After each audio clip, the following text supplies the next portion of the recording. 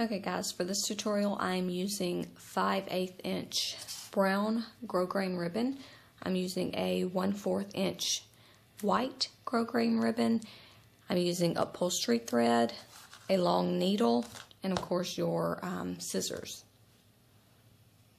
Okay, and for this football I am going to use 20 to 25 strips of my 5/8 inch ribbon, and I'm cutting each piece into 4-inch strips. Okay, next you're going to go ahead and thread your needle with your upholstery thread. You can use regular thread if you would like. The upholstery thread is just a little bit more sturdy and I can tug on it. Alright, so go ahead and secure a knot. I'll trim that off just a little bit. Alright, now we are ready to roll. And just like in the pumpkin puff tutorial, we are going to be threading our strips once we fold them in half like this, and then we're just going to thread them on the needle. I want to give about 1/4 of an inch. You want that at the top. And just go ahead and thread all 20 to 25 pieces on your needle, and I'm holding my fingers right here so they don't go past the needle here. Okay, and once you have all of your pieces secured to your needle and thread, you're just going to hold the top now. You don't want them coming above this needle here. And what we're going to do is we're going to start bringing the loops down towards our knot end.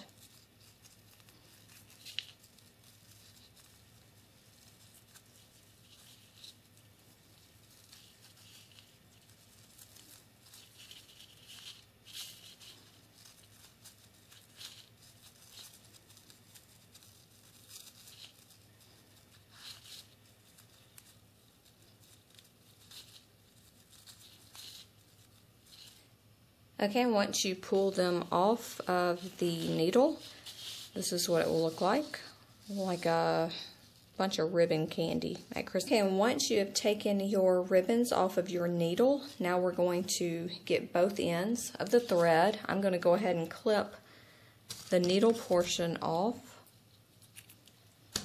and then you're going to grab both ends of your thread, and we're going to scrunch everything together. And then we're going to tie the ends together. We're going to pull really hard because it's going to form that poof that we need. And go ahead and secure that. I'm going to secure it a few times.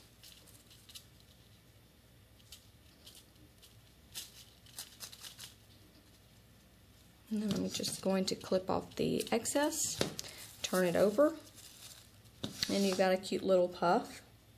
Now we are going to just fluff it up to make it resemble the football shape.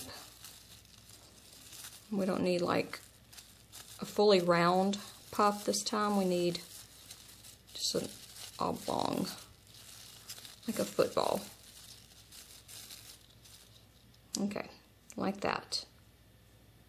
Okay, I'm going to go ahead and add my puff to a felt circle. I'm just going to put my glue here and then put it right here on the bottom so it secures, gives it something to secure to.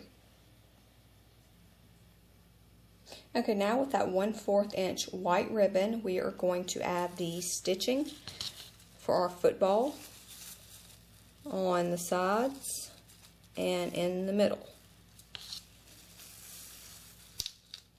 You'll just want enough so you can glue, and it's going to go all the way around both ends,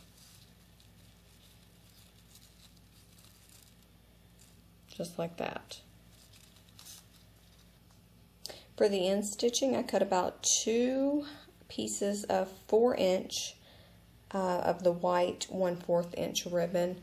And all you want to do is you want to find the back of a ribbon and add some glue, and then come bring it down and over your loops, and then glue it back down to another piece of ribbon.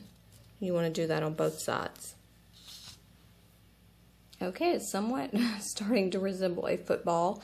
I glued the 2 strips of white right here and tacked them down in the back. Ta-da!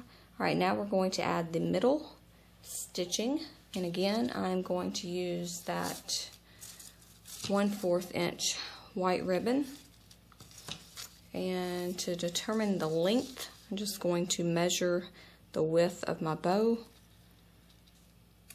which is probably about 2.5 inches. Alright, and again I'm just going to find a good center spot for my glue and add this strip right here in the middle.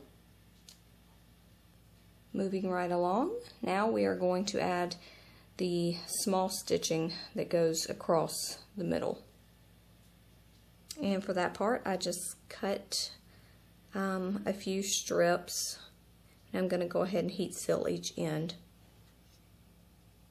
And now we're just going to add them to that middle strip all the way across. Okay, and here is the football Loopy puff bow. I feel like it's missing something. I'm not sure what. Maybe I just need to play around with it a little bit more. I don't know, from the pictures and everything I thought it would be, I don't know, different. But it's still cute and a great way to celebrate your favorite football team and show a little spirit. If you like this, be sure to visit the descriptions box below and check out the original link. And if you want to try it, leave me a photo on the Facebook page, and yeah, I'd like to see them.